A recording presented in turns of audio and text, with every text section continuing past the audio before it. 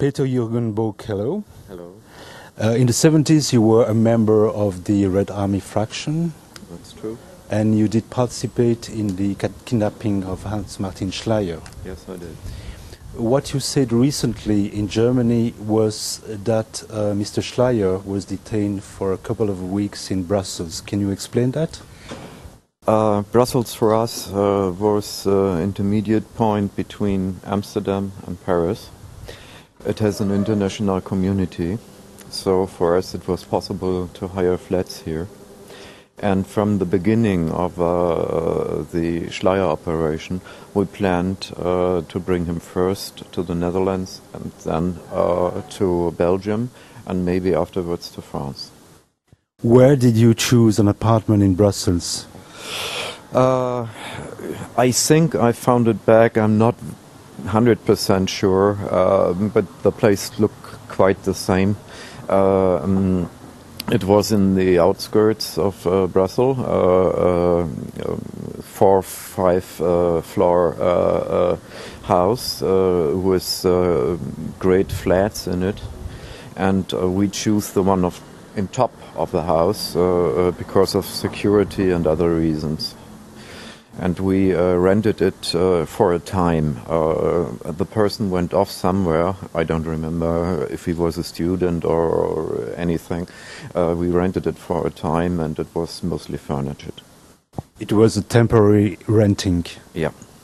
We prefer to take this kind of flats because everything is fixed. You have a phone, you don't have to go for electricity and water and all the other things. When it's fixed, it's good. Can you describe the room where Mr. Schleyer was detained?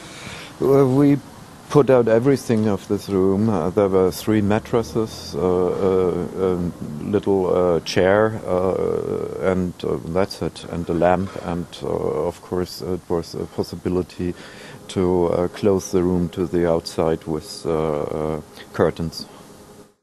At the end, Mr. Schleyer was killed. Can you explain the context and why he was killed? We had a kind of contract with the Palestinians, and they made this action against the German airplane from Lufthansa, and most members of this commando were killed.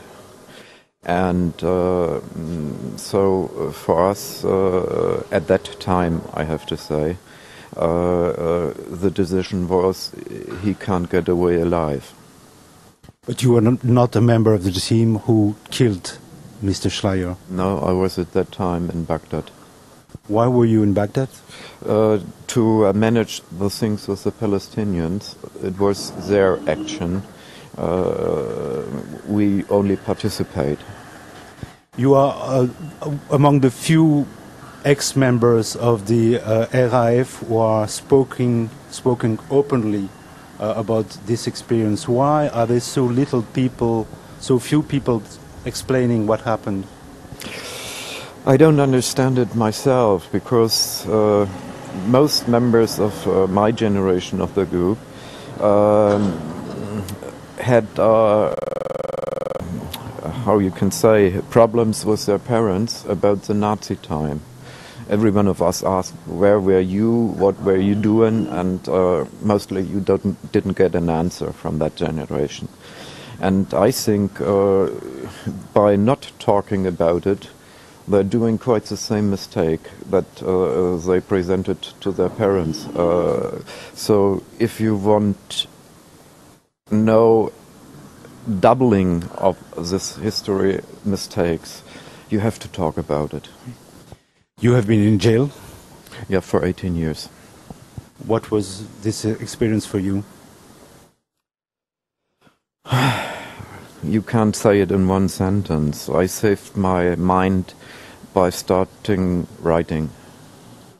But many members, not many, but few members of the group, they lost their mind on long term and didn't find back. Do you have any advice for the younger generation which would like to be more violent, as was the Red Army fraction in the 70s? Don't trust in quick solutions. There are no quick solutions. Don't trust in ideological solutions. There are no ideological solutions. Thank you.